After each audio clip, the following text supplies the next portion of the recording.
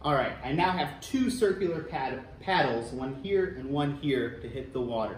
And so we'll see the same pattern from this setup as we did outgoing from the double slits. But this will be clearer now because we won't lose any of the wave to the reflection off of the boundary.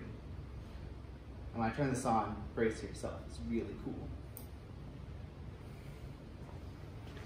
Pay attention to this pattern. But what I really want you to look at is the fact that there are spots where the wave exists, where it's very large in amplitude, very high up and down. But then there's also these spots where there's no wave at all, where the water is completely still. The analogy to light is that you'd have a spot where it's bright, and then a spot where it's dark, and another spot where it's bright, and another spot when it's dark. So this is what light would look like coming out of two slits if light's a wave.